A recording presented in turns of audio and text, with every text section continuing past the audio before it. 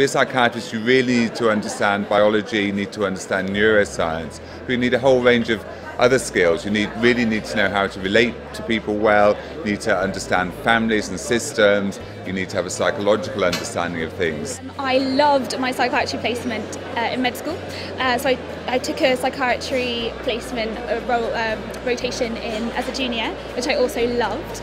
I just found you got to really engage with patients in a way you don't in other ways. You have time to get to know them, you have a time to really delve into what's wrong and what's right as well, and you just get time to explore that, and you make such a big difference. You really have to be a bit nosy. You have to really want to understand why people tick. Every day is different. I've been practicing for over 30 years, but still every day I meet something different.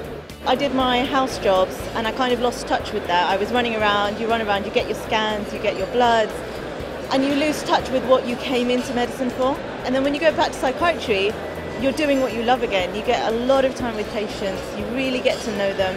And I think that's the beauty of medicine really, and that's what everyone enjoys. The important thing about psychiatry to me is that it takes care of the whole human being.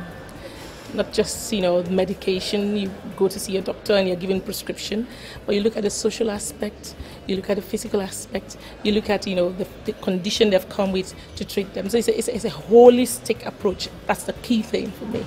It gives me the opportunity to meet with patients, to really relate to them, to hear about their life problems, to hear about their inner world. And it's a tremendous connection with another human being as an individual. And I believe that you get more of that in psychiatry than you do in the rest of medicine. You can make a massive difference to people's lives if you can help people with these horrible conditions. You can really change people's lives. I work with people who are extremely unwell, who've often done things that have really made them fall foul of society, of other aspects of other parts of psychiatry. And one of the biggest achievements for me is when one of those guys gets better.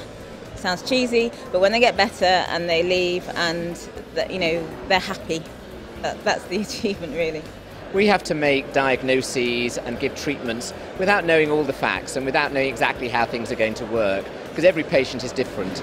And so sort of really getting to understand your patient and actually doing the best you can for them is the great joy of being a psychiatrist. We're very much into patient-centered care now, and it gives us the opportunity as a psychiatrist to give them state-of-the-art treatment, both from the psychotherapy side, the medication side, but also the services that help them integrate back into their communities. There's a lot more to discover, and I feel like there's a lot of progress to be made. There's a lot of research areas that are up and coming at the moment that are very exciting. Psychiatry is the pinnacle of medicine. Not only can I look after people's physical health, I can look after their mental health as well.